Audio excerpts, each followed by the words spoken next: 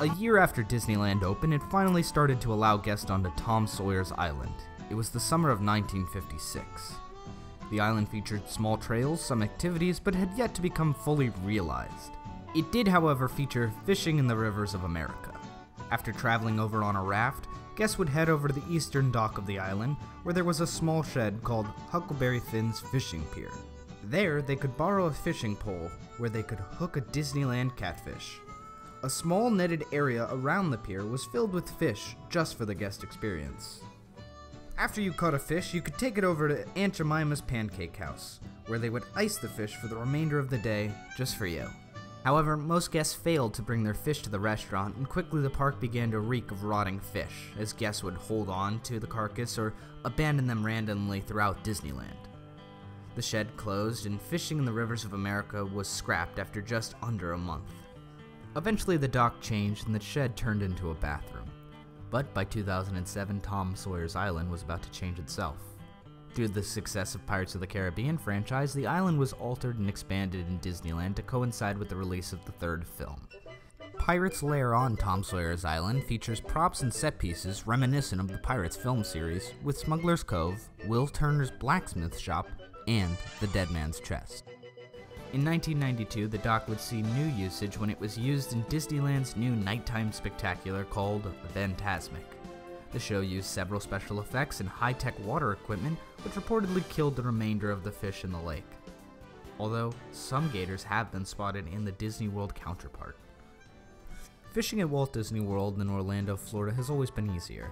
Guests have been allowed to use ponds and lakes to catch fish, but they've also offered fishing excursions in Seven Seas Lagoon and Bay Lake. All conjoining resorts have at one time had a fishing package. But there was always one rule. To preserve the delicate fish population, one is well advised to relinquish a catch back to the water. Fishing in Walt Disney World was about to become increasingly more difficult after a tragic incident.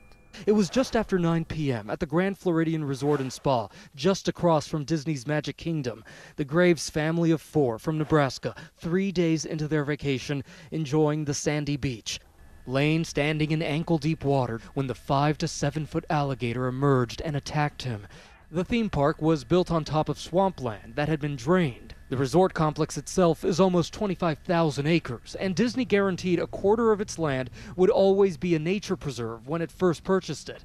Disney says alligators are closely monitored by a full-time staff and removed from the park if they become too big or too bold. No fishing signs have gone up at Saratoga Springs Resort and Spa, the Fort Wilderness Campground, and the Old Key West Resort. The only time guests can fish if it's with or part of a guided excursion. Now, in addition, netting has been added to the rope fences at the shore of Seven Seas Lagoon. Signs were posted throughout the property, and guests were prohibited from fishing in areas they were previously allowed. Disney World needed to admit it had a gator problem.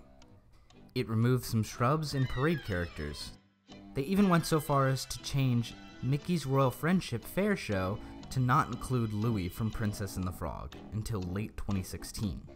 The TikTok float had to be sunk, and a few skippers had to bite their tongues on the Jungle Cruise, refraining from crocodile jokes. But now that Disney World has mostly excursion fishing, it's nice to reminisce on the memory of a catch at Tom Sawyer's Island, even if you just release it.